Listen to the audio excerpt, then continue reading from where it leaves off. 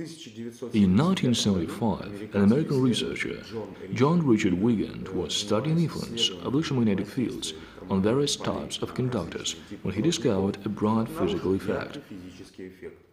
He discovered that if a ferromagnetic wire of a special chemical composition and physical structure enters a magnetic field, then a spontaneous change of its polarization happens as soon as the field density exceeds a definite threshold.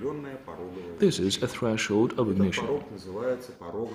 And if a magnetic field has one direction, this produces a big positive inductive current step. It has the opposite direction, a big negative current step. One change of state can be registered by means of winding around the wire or near it. The Wiegand effect can be used in many spheres. For example, the Wiegand sensors are used in measuring and control systems. The simplest Wiegand sensor consists of a special ferromagnetic wire and winding.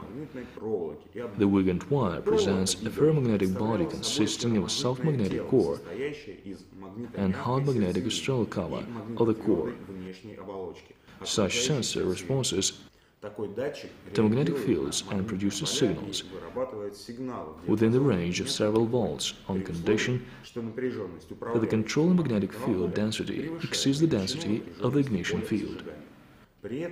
It doesn't require any power supply.